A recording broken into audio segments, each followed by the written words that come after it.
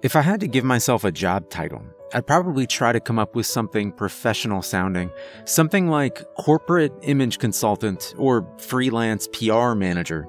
Sounds nice, but if I'm being honest, what I really do is deal with screw-ups. I look into things like chemical spills, buildings that aren't up to code, or managers who can't keep their hands to themselves. Then I make sure that whoever my client is gets away from that problem with a clean record. Sure, sometimes I get some good people who just find themselves in a bad situation, but those cases are rare. Most of the time, I'm dealing with a faceless corporation where my only contact is some prick in a suit. This case certainly had plenty of pricks in suits, but they were of a higher caliber than I was used to dealing with. Last month, I started a job for the US government. It all started when I found myself without any work for a couple of weeks, and money was getting pretty tight.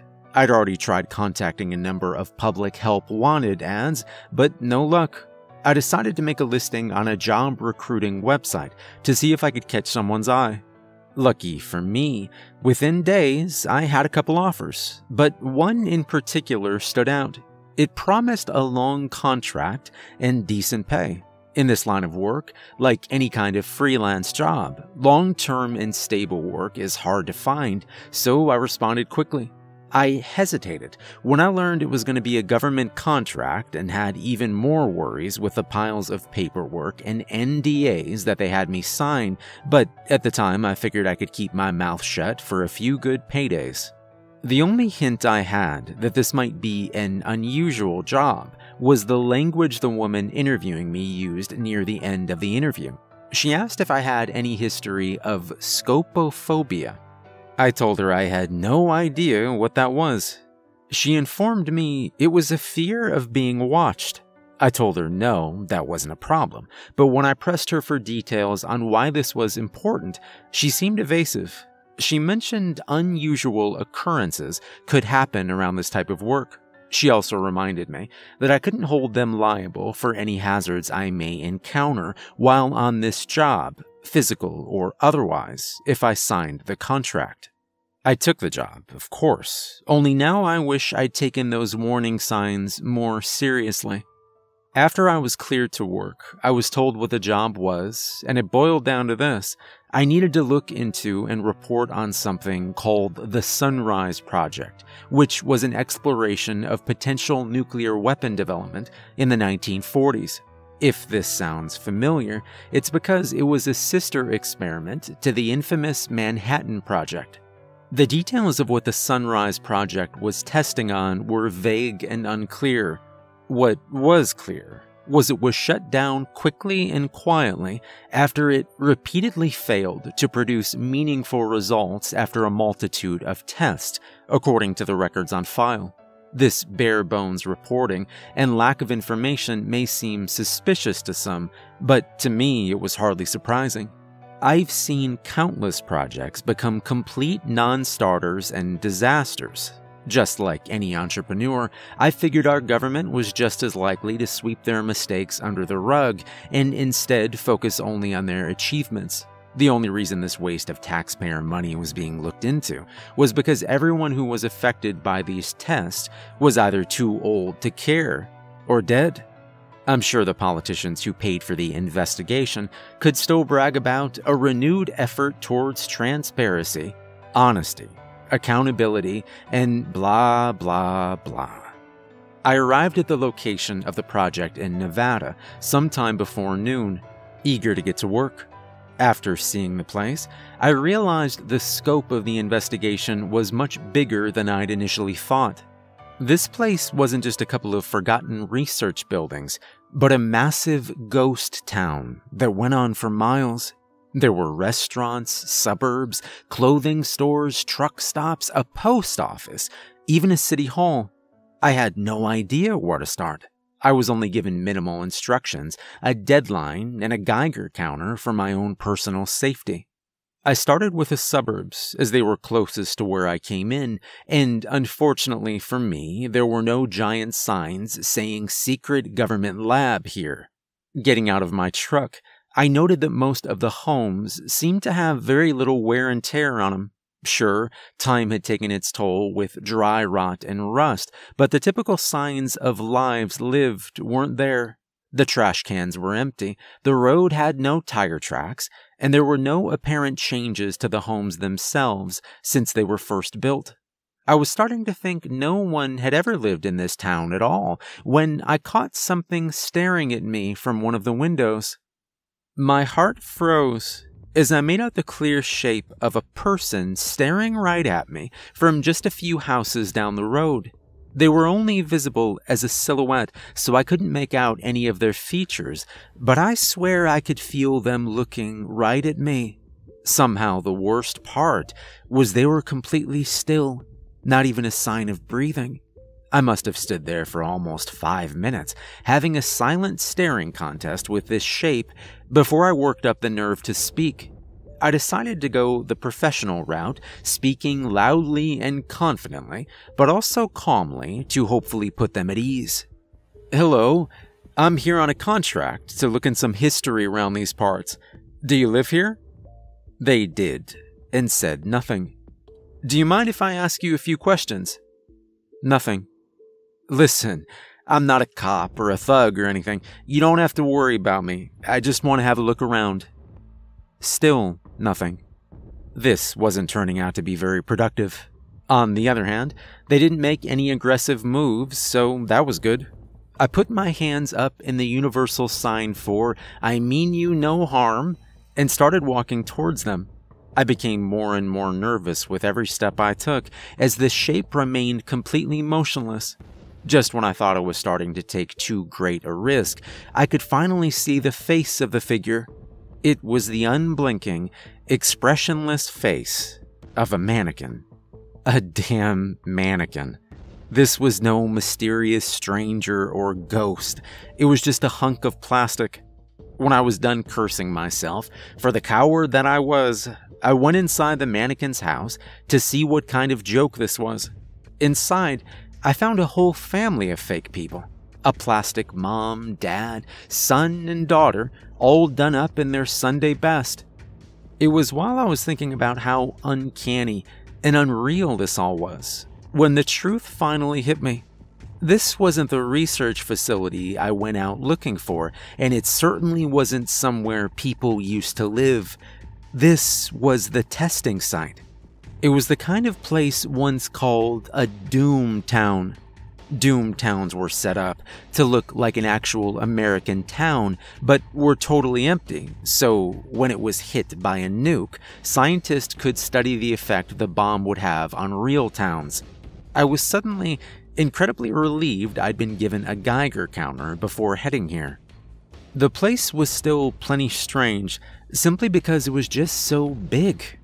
Most doom towns were a few scattered homes no bigger than a truck stop, but this place went on for miles.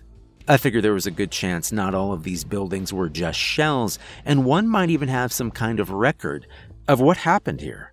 So I decided to head further in. I wanted to take it slow just in case I missed something. I wanted to be thorough. After passing by a good number of identical houses and a few more mannequin families, I made it to a restaurant, the first I'd seen coming in. It was an old-school diner with classic red leather booths and a counter with stools. Looking behind the counter, I saw no sign of any hidden testing equipment, but instead found preserved food.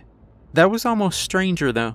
It wasn't just fake displays made to look like food, but actual bags of pancake mix and canned goods. I even opened a can of olives to be sure, and while it sure as hell wasn't edible anymore, it had at some point been olives. I thought maybe this was one restaurant where they tested radiation's effects on food, but I checked other places too, and they also had fully stocked shelves. Even the grills were real. Propane tanks hooked up and everything. This all seemed like far too much effort just to make a believable recreation. Heading even further in, I started to see some changes in the buildings around me. Many of the windows were shattered, and the shingles on roofs looked singed. Even further in, bricks and cement were cracked and shattered, anything organic burned away. It was at this point I started to realize this test site might have actually been active before it was abandoned. I would have been more worried about radioactive dust and fallout if it hadn't been for my Geiger counter, which had stayed mostly silent, long enough for me to find something truly strange and eerie. It was at this point I found the shadows. Well, maybe shadows isn't the right word, but I don't know what else to call the images left behind when something has been erased completely out of existence. There were black shapes burned into the concrete all around me. While some of them were unrecognizable, many were clear silhouettes of what was once there. Against a low roof, there was the shape of a ladder. On the sidewalk, the shape of a bicycle. And most disturbing of all, the shapes of mannequins. Perfect outlines of people, forever burned into the buildings all around me. While taking this in, I suddenly heard the noise I'd been fearing all day. My Geiger counter started clicking like a playing card in a bicycle spoke. If I knew one thing, it was if I didn't get out of there quick, I'd have about 12 new kinds of cancer. Before I could even work up a good sprint back the way I came, I heard and felt a deep rumbling coming from every direction. Mere moments after that, the sky lit up like it was on fire. That's the last thing I remember before I blacked out. I'm not sure how long I was out, but when I awoke, it was as if I'd gone back in time. All the rubble and scorch marks were completely gone. The buildings looked like they had just finished construction. Even the storefronts were fully stocked with goods. I would have thought I dreamed up all the destruction if it wasn't for the shadows that were all around me. Even more disturbing was the fact that only the shadows in the shapes of people, the ones that had to be from mannequins, remained. The ladders and bicycles were restored, yet these haunting silhouettes seemed to be the only residents. I still wasn't sure if some sort of freak radiation storm had knocked me out, and maybe I dreamed up the ruins. Perhaps the isolation of this place was making me lose my marbles. Either way, it didn't explain the shadows, but at the time I was so shaken up, I could only think about making the 20-minute trek back to my truck. As I walked, my fear and paranoia started to change into shame and embarrassment. Was I really going to have to leave with my tail between my legs? Wasn't I a professional? It took another 10 minutes of walking before I talked myself into turning around and finishing what I came here to do. That was when I noticed something had changed. I'd passed a number of shadows on my way back out of town, and most recently, I'd seen a group of 3 on the side of a drugstore. When I turned back, that same wall was just empty. No eerie outlines of people, no graffiti, no dirt that could have looked like people. It was just empty. I was certain I'd seen more of those haunting shapes, but I still wasn't sure if my mind was playing tricks on me. I wasn't about to chicken out yet again, but I was now determined to keep my eyes open and pay close attention to everything I saw. It was near dusk when I made my way back to where I'd passed out. It wasn't cold out yet, but a chill ran down my spine all the same. The buildings were still in good condition, but there was nothing to see or hear besides the dust and the wind. Nothing moving down the alleyways, nothing moving on the streets, nothing on the... Something moved. Just as I looked towards the storefronts, I barely caught sight of one of the shadows. It was on the wall where I remembered it, but I swear I saw it slip around a corner, out of sight. That was my breaking point. I didn't care if I was going crazy, if I was a coward, or if I didn't get paid. I was leaving. I turned back for the truck, but I could still feel those shadows behind me. I picked up from a walk to a jog. I kept an eye on every corner as I increased my pace. On the next block, I saw something move in one of the houses. I was starting to panic as I turned down the nearest alleyway to make my way around the house. I could still feel the shadows staring.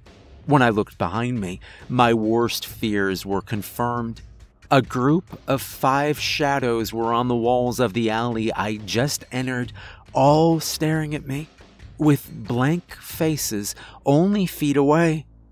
I ran.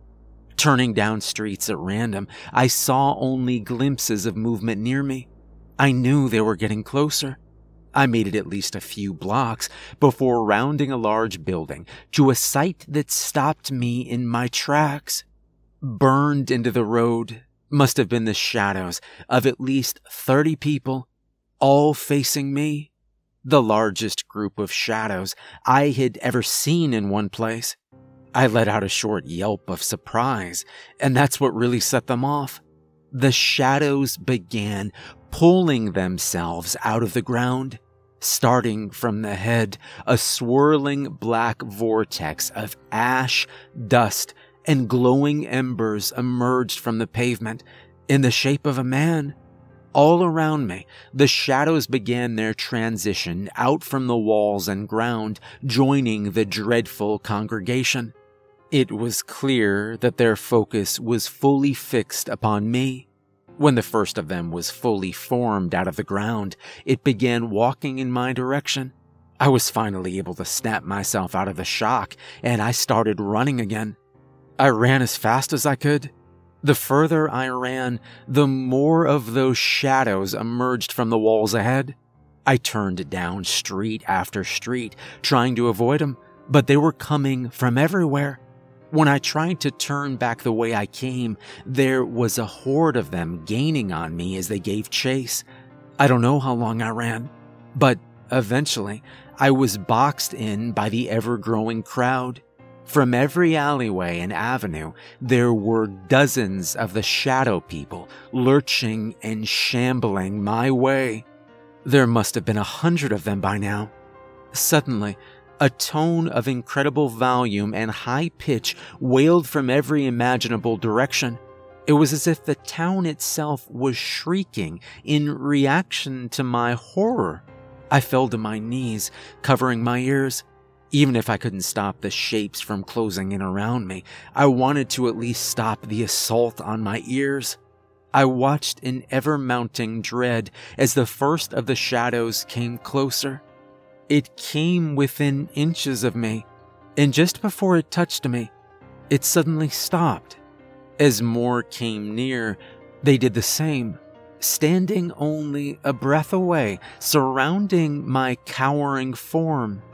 Before I could even react to this, the rumbling that signaled my previous blackout returned with a vengeance.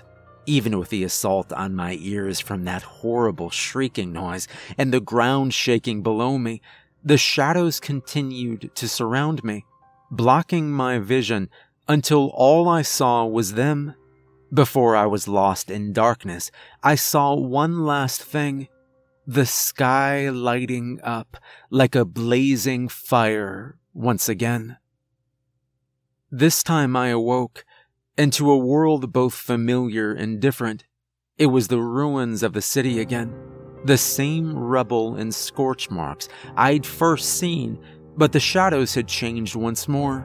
They were back to being simple shapes of mannequins on the ground, but all of them were surrounding one central spot. The spot where I'd awoken. I left that town as quickly as I could, and I've never returned. I didn't experience any other inexplicable events after my time in Nevada, but I have had time to reflect on what I saw that day.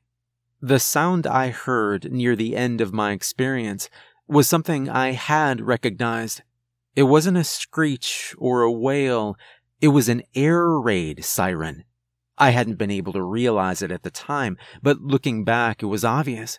Any doomed town would have had a system of sirens to warn of an incoming test. The rumbling and the light would make sense, too, during a test. The rumbling would be from the detonation, while a nuclear blast could be as bright as the sun. What doesn't make sense, however, as if I saw all of that. How am I alive? My best answer is the shadows. You see, I don't think they were the remains of some mannequins. I think they were people. People whose souls were somehow trapped in a singular moment of nuclear hellfire. I don't know how I experienced that same moment, but I believe they protected me. They knew what had happened to them and wanted to spare me the same fate. I don't have proof of this. Proof this whole thing isn't some fantasy of mine, but I know what I saw. I think there were real people in that town. That's why I'm posting this. Someone out there might know the truth, but I know I wouldn't get the truth from asking my former employer. I knew that would only get me in trouble, so I told them exactly what they wanted to hear. I found nothing, and nothing happened with the Sunrise Project. That's what all the records will show, and I only have one souvenir that might prove otherwise. Sometimes when I'm alone in the evening, I swear I can catch my own shadow moving on its own, if only for a moment. I might not have come back on my own.